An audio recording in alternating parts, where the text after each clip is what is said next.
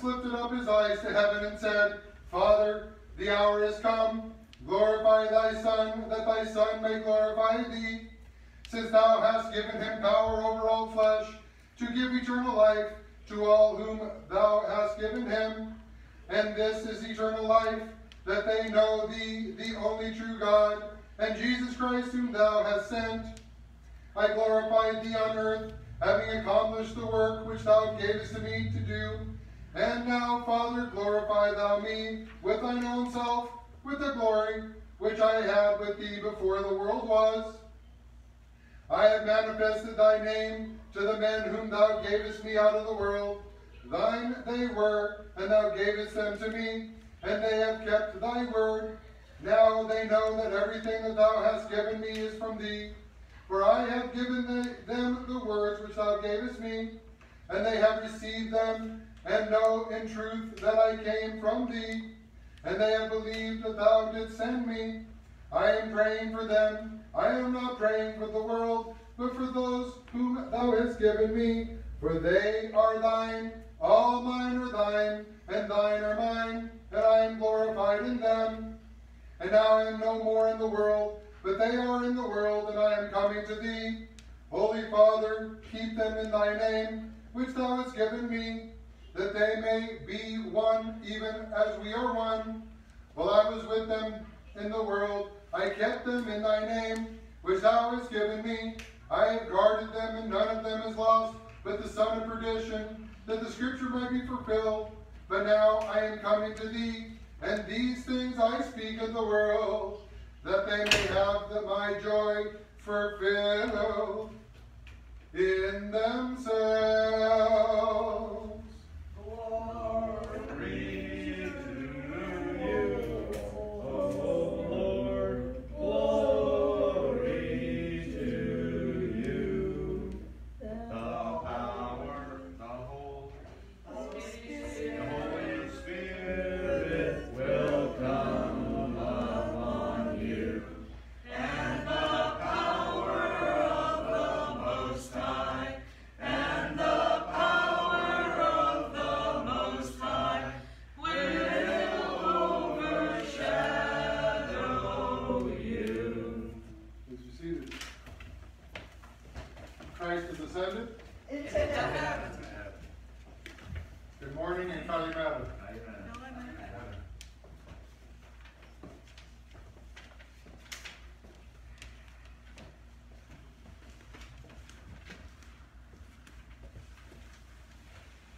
We have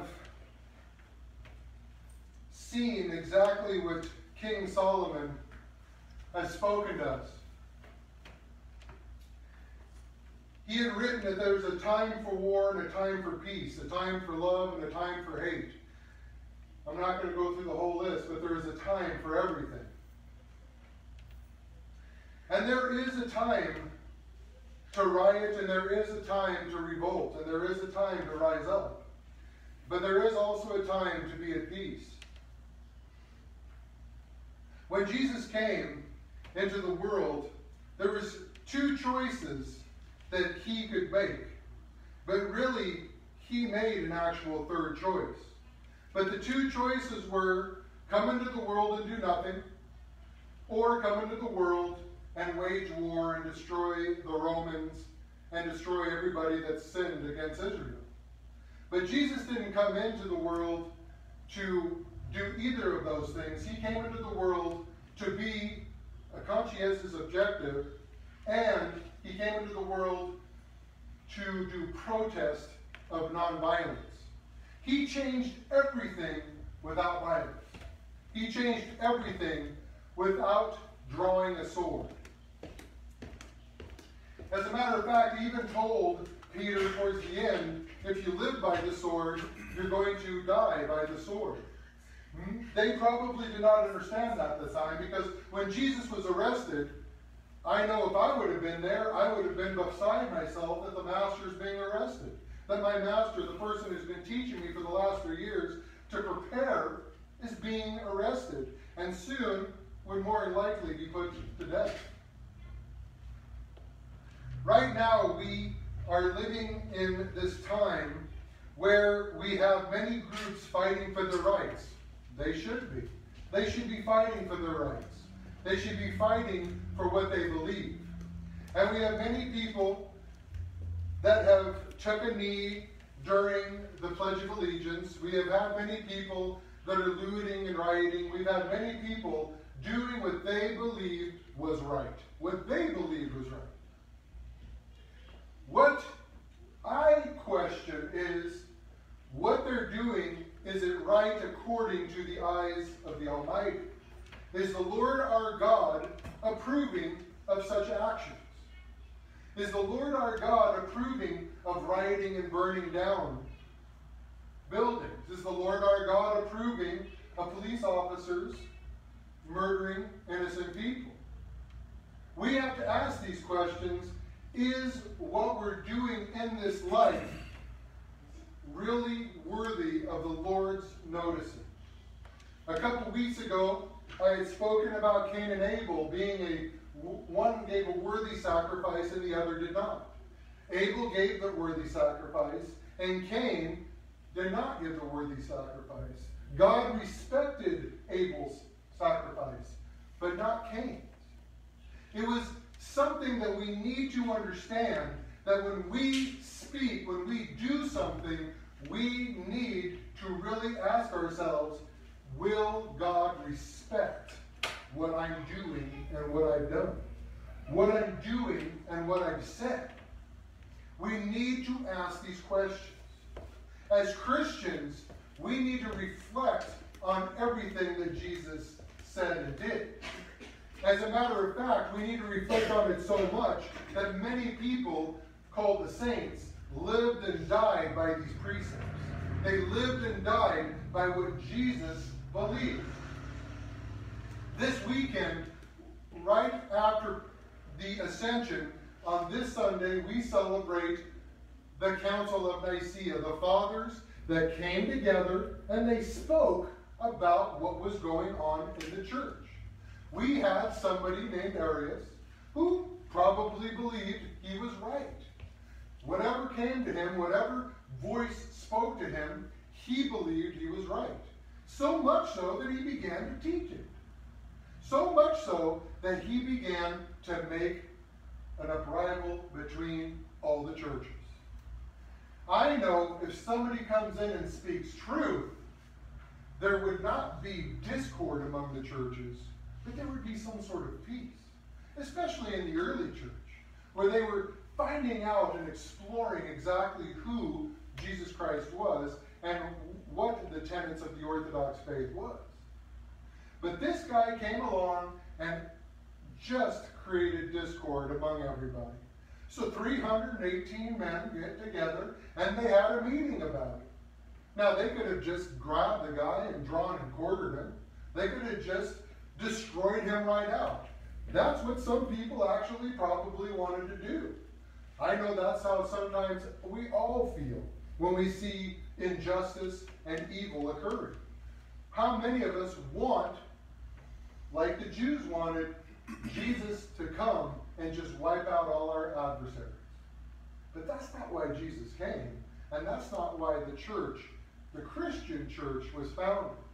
Jesus founded what our faith and what we should believe is and will be throughout all time.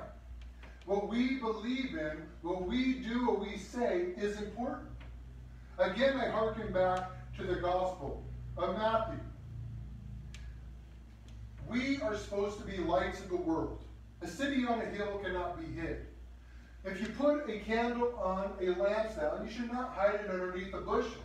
But everything we do, everything we say, should be for the glory of God, so that our lights will be seen by all men. All people. All people. So they got together, these 318. Now the wisdom of the church is that we have a council of people get together, and if 318 people agree to something, then it's really hard for the enemy to make them confused. All of them anyway. There might have been a couple that agreed with Arius, but in the end, when the vote was made, 318 people agreed that Jesus Christ, the Son of God, had two natures. Fully man, fully God, one person. Right? We believe, and this is what we've passed down throughout the ages. And they had a council about it, and they made a statement that we recite every single Sunday called the Nicene Creed. Of course, it wasn't perfected right there at the beginning. There were still more councils along the way that tweaked and made work to what we now call the Nicene Creed. We need to remember why we pray. Every time we have liturgy, every time we have some sort of service, don't we pray for our bishops, our patriarchs, our priests, our clergy? Why? Why do we pray for them? We don't want them to lead us astray. It's important. A lot of times people have asked, you have it 2, 3, 4 times in the service to pray for our bishops and pray for our clergy. Well, there should be more. There should be more. You don't want Arius to come out of the Orthodox Church. You don't want the agnostics to come out of the church. You don't want people to come out of the church that are going to spread lies and spread false rumor. However, Paul, even at that time, St. Paul at that time, what did he call them? As I'm leaving, remember that ravenous wolves will come. Are we seeing ravenous wolves now?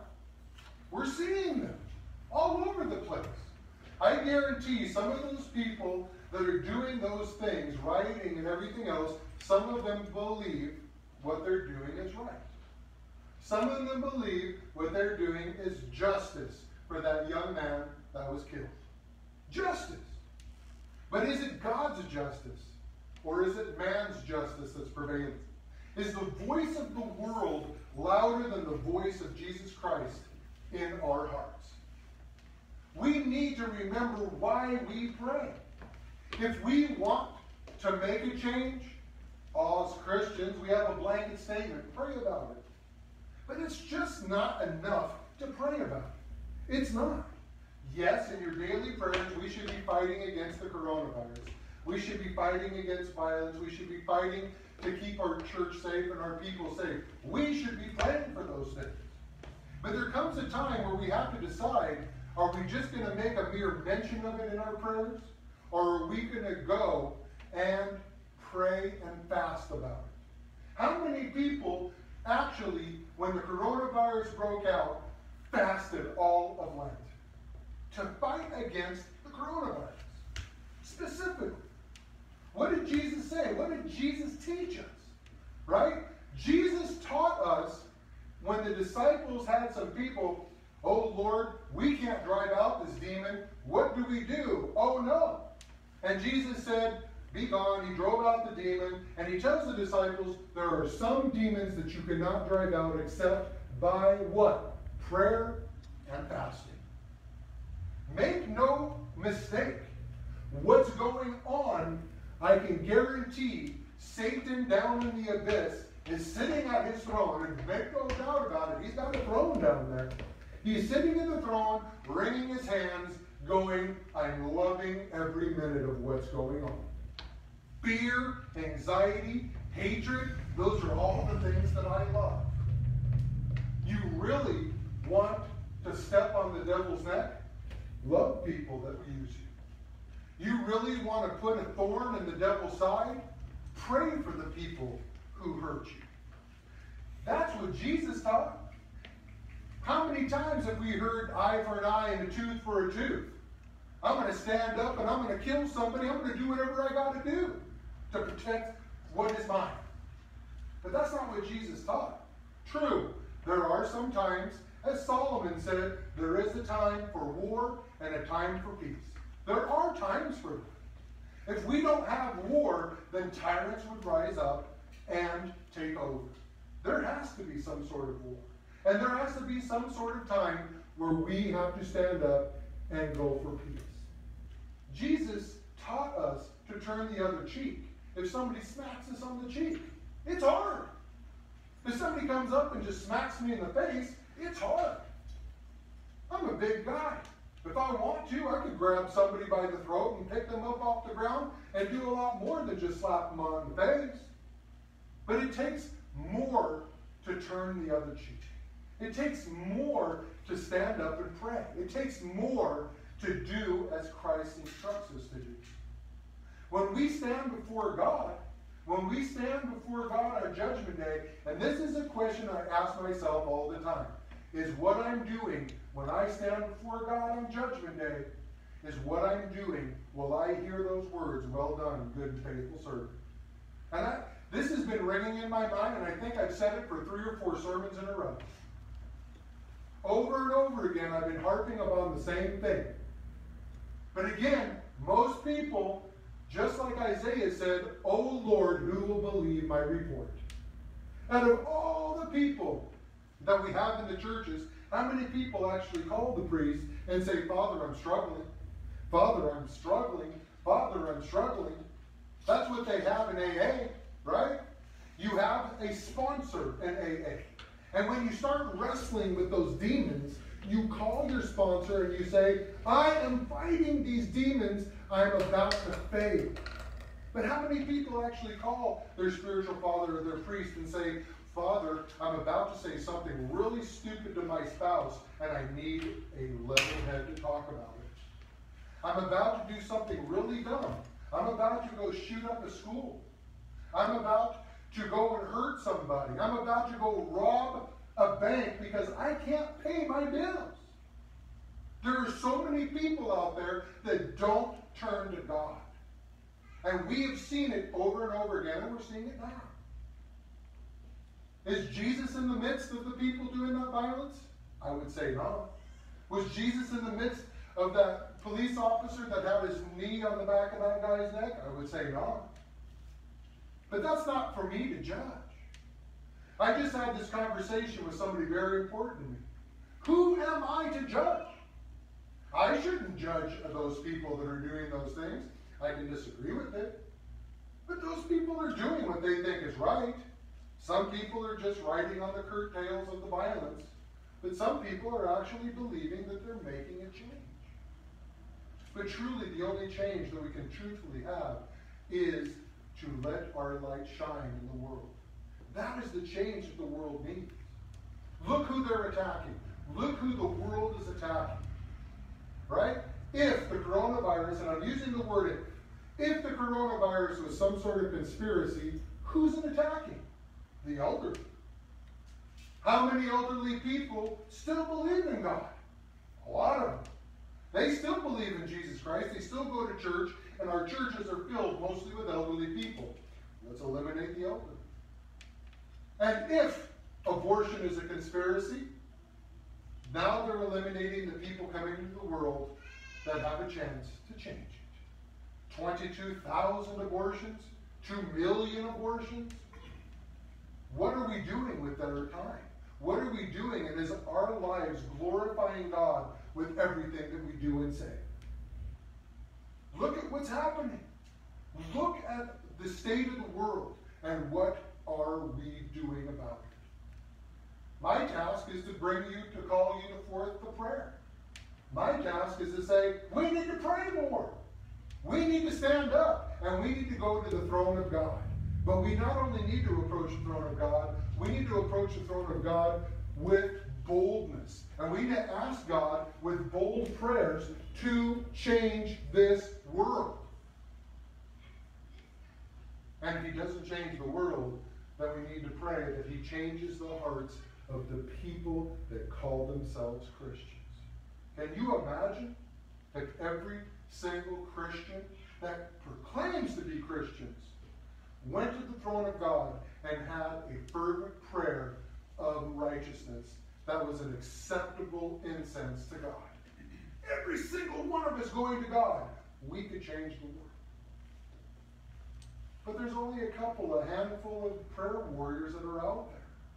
But that's what the priests are there, not just Father Dimitri. That's hopefully what every priest is out there doing and saying, calling people to prayer. Remember, the priest is not the shepherd. The priest is just a ewe lamb with a bell around his neck. And leading you to the place that's good food, to the good pastures, to the living water, to the bread of life. That is what our job is. And I try every single week to inspire everybody to rise up and make their hearts different. All of us, including myself, need to change our hearts and continue evolving into somebody that can look in the mirror and say, I see Jesus Christ reflected back. How many can honestly say that? How many can honestly say, going to the mirror, that they can look themselves dead in the eyes and say, there's Jesus right there? And if you can't say that, then I challenge you, find a way. Find a way to get to that point in your life so you can see Jesus. Because if you can see Jesus in you, I guarantee other people will see him too. And the people that we think, they're never going to change. My husband, my wife is never going to change. My kids are never going to change. How can they ever change if the only example they have of Christianity is us?